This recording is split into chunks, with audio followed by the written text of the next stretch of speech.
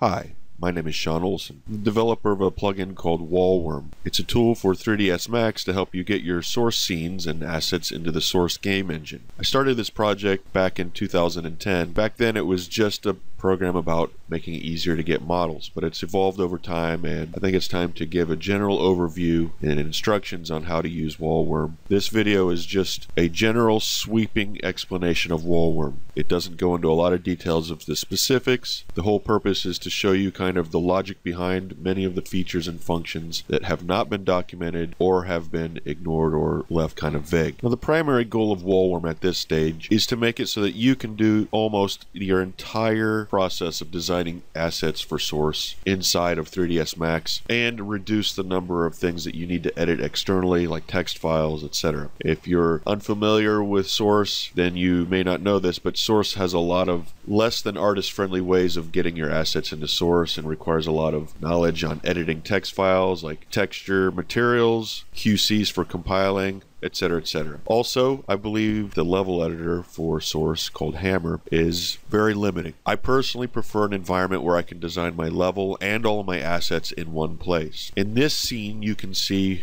an example of this. I have a level for the game Counter-Strike. Currently this is being built for Counter-Strike Global Offensive, where I have both level geometry and my assets being designed in the same exact environment. For example, things like these big block walls are all world geometry. In Hammer terms, they're brushes. Other things, like this tree and all of this foliage, are models.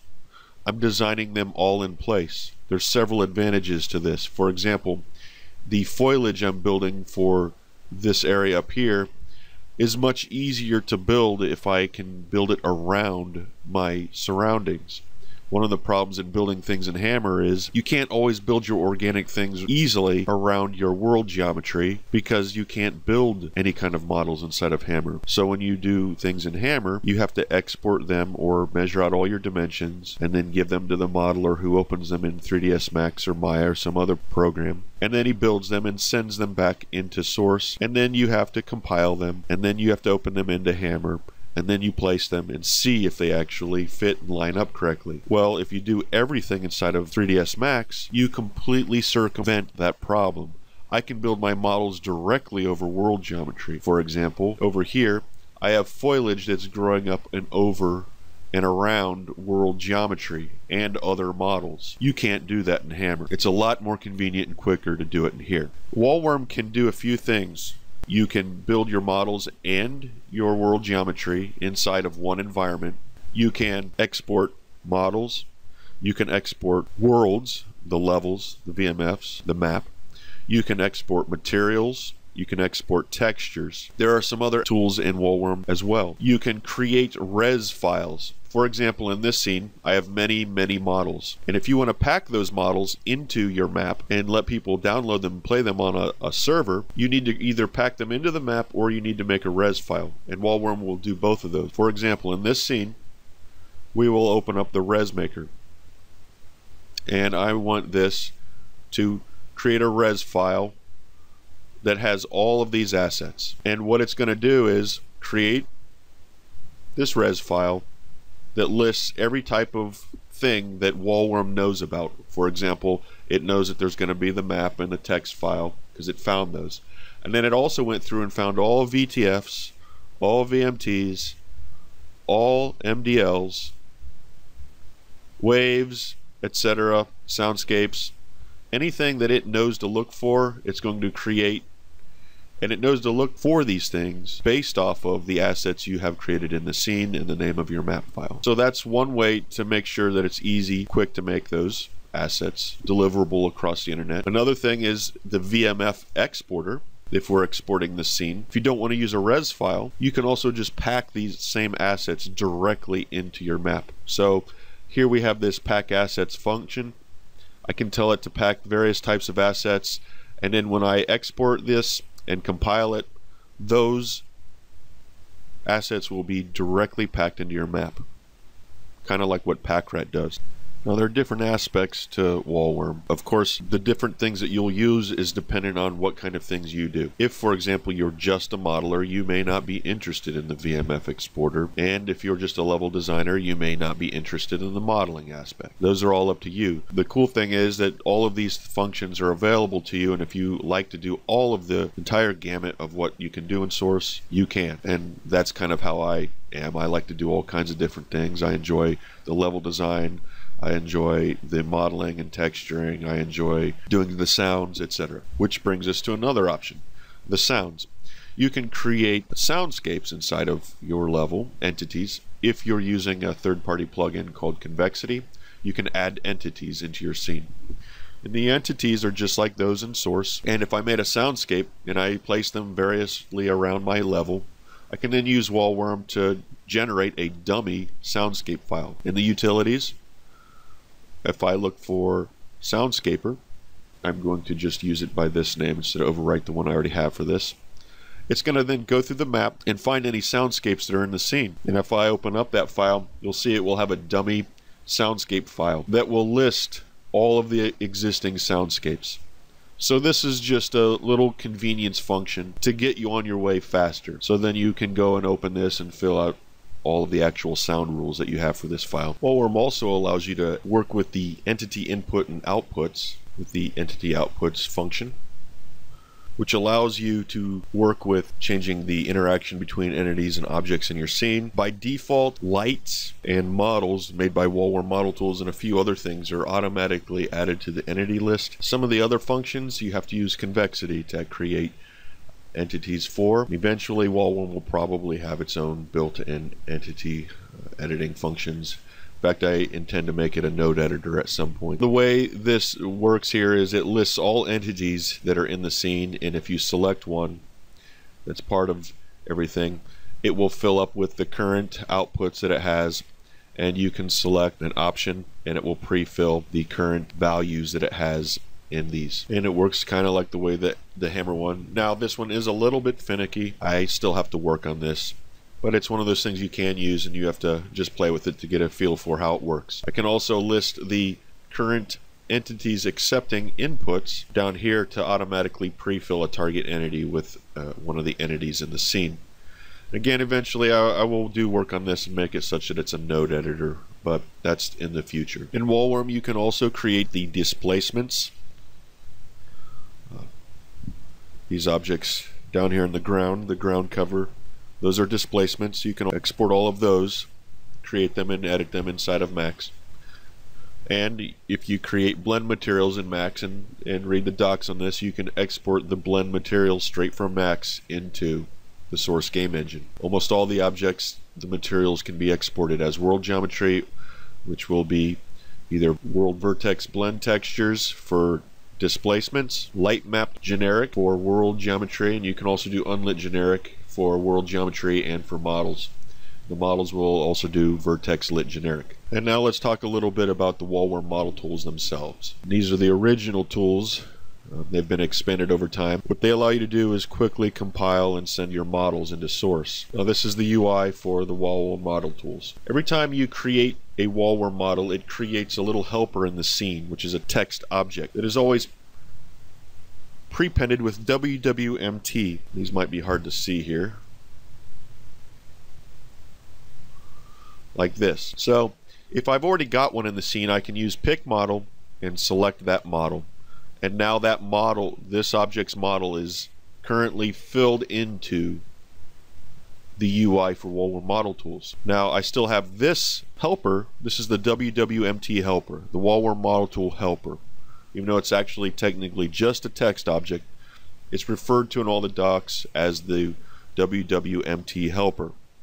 It stores all the data. In fact, all the data is, you can quickly access it and look at it. If you right click it, go to Object Properties, User Defined, you'll see the current list of object properties that are currently set in this model. Now this is the object that's selected. If I click this button, Select Model, it will select in the scene the model for this helper. And then if I hit Z, I will quickly zoom to that model. So these pieces of rubble here are what that model pertains to. If I find a different one and click on it, let's go to one of these other ones. Let's go to the bent tree and hit select model and hit Z again. I'll zoom to it. Here's the model for the tree. Now, if I just want to view this one model, I can click the isolate selection thing in Max and it will show me just that tree model. Now when I went to export this, I can export the textures and it will list all of the VMTs that I might want to export and the VTFs that are associated with this. And this one happens to have different models for different aspects, so it's a multi-material.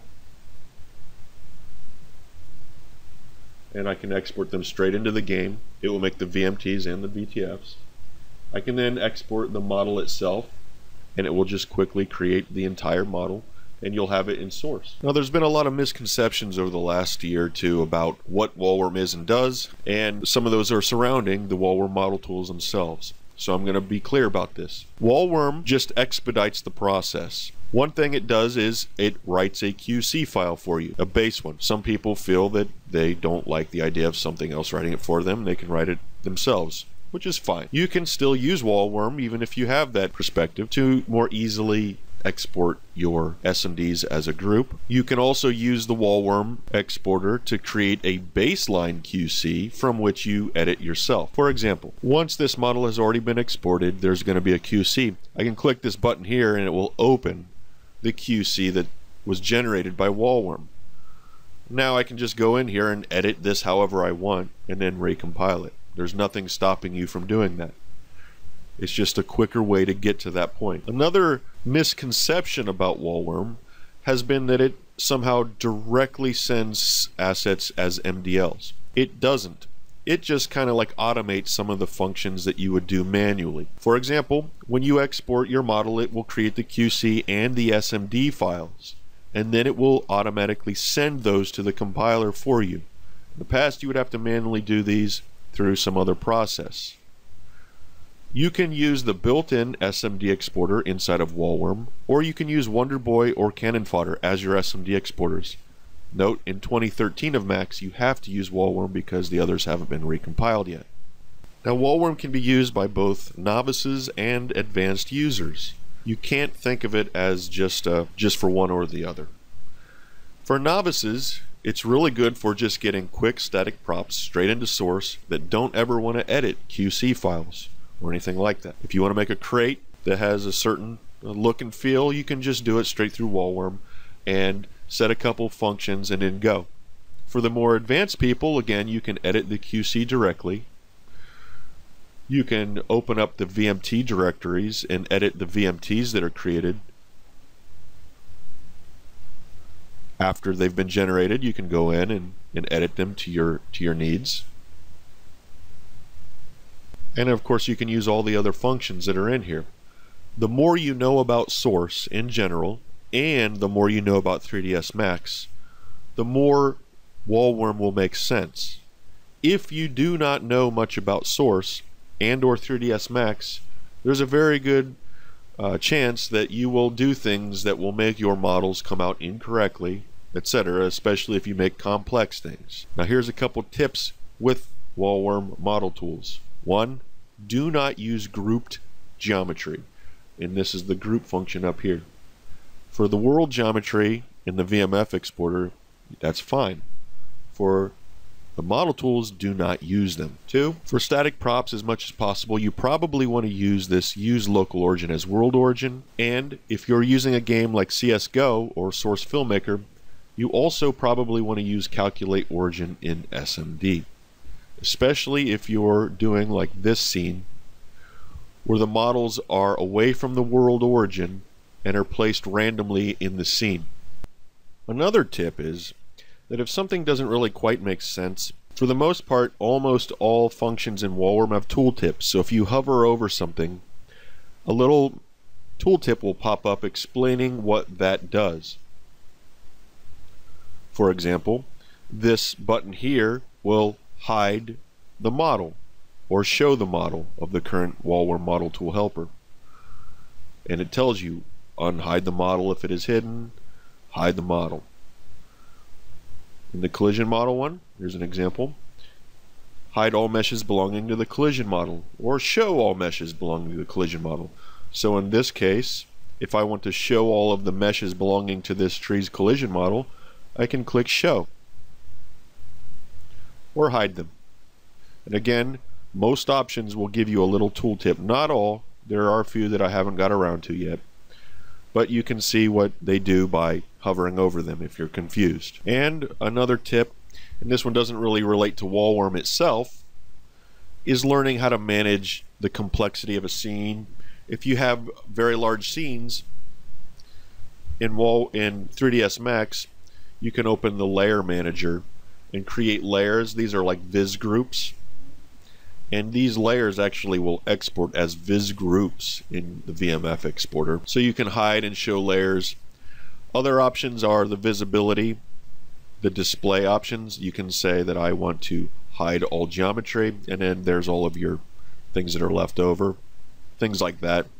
And another one that many people don't know about is viewport clipping.